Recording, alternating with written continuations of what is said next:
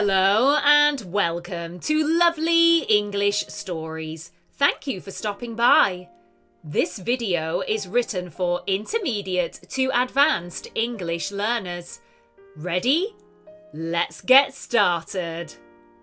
Sweet English recipes. Before we explain 3 simple sweet English recipes, let's go through some baking vocabulary. Splash. Splash. A splash is a small amount of liquid. Pinch. Pinch. A pinch is a small amount of powder. Mix. Mix. To mix is to put 2 or more things together. Stir. Stir. To stir is to mix ingredients in a circular motion. Rub. Rub. To rub is to press and move your hands or an object over a surface. Beat. Beat. To beat is to mix foods using a fork or a special tool or machine. Glaze. Glaze. To glaze is to make a surface shiny by putting liquid onto it and leaving it or heating it until it dries and it's ready to eat. Cream. Cream. To cream is to make food into a smooth, thick liquid. We might mention some measurements you don't use in your country, so here are some approximates to help you. 5 millilitres is 1 teaspoon. 15 millilitres is 1 tablespoon, and you might see this common abbreviation of TBSP. 2.5 centimetres is 1 inch, and 150 millilitres is 1/4 of a pint. Now, we've gone through some baking vocabulary and measurements. Let's start with the recipes. In the summer, Brits love to eat freshly baked scones with lashings of cream and jam.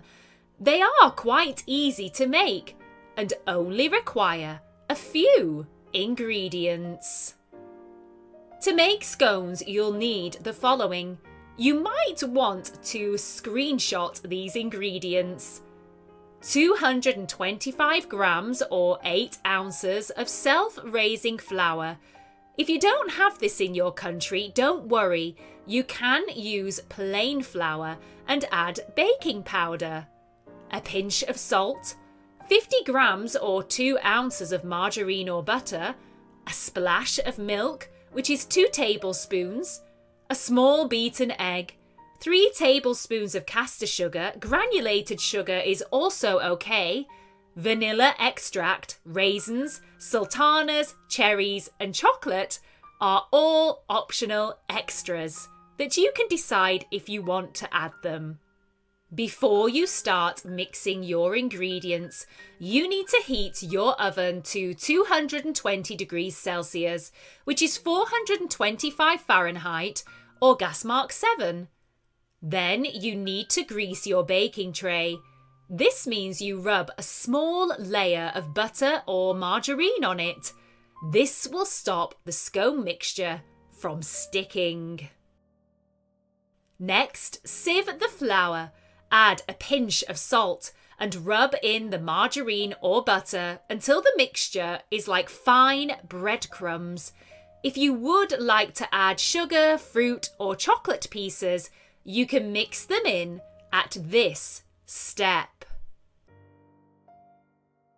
Now, mix in the egg and the milk.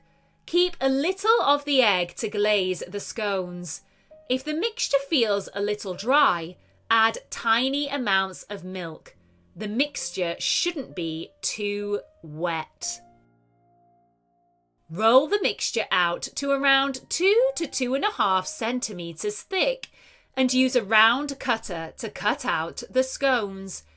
Place these on the baking tray and brush them with the leftover egg. This will make them golden brown. Bake for 10 to 15 minutes. Once they're finished, allow them to cool a little. Then you can add the clotted cream and jam. There are many arguments about which goes on first, so we'll let you decide. If you prefer butter, you can use butter and jam. Enjoy your scones with a lovely cup of hot tea. One of the most popular cakes in the UK is the Victoria sponge, also known as a Victoria sandwich cake. Let's go through the recipe. For this delicious cake, you'll need 100 grams or 4 ounces of margarine or butter, 100 grams or 4 ounces of self-raising flour, 100 grams or 4 ounces of caster sugar. Again, granulated sugar also works, 2 medium eggs, and a tablespoon of milk. First, preheat your oven to 180 degrees Celsius, which is 350 degrees Fahrenheit. Gas mark 4. Now prepare your baking tray by greasing it with margarine or butter. Ideally, you'll need to use an 18 centimetre or 7-inch sandwich tin. Cream the margarine or butter together with the sugar until it's fluffy. Now beat in the 2 eggs slowly, along with the flour. Mix in the milk and your mixture is ready. It's really easy, and it should look something like you see in the picture below. Pour the mixture into your baking tin and bake for 20 to 25 minutes, or for double the time if you put all your mixture in one tin. When baked, allow the mixture to cool and then add your filling. Traditional Victoria sponge cake has buttercream and strawberry jam, but you can add whatever you like. Now, let's go through our final popular English recipe. Fruit crumble is an easy and filling pudding that's perfect for warming you up during the winter months. To make a fruit crumble, you'll need 350 grams of fruit, 12 ounces. Apples and berries and rhubarb are popular choices.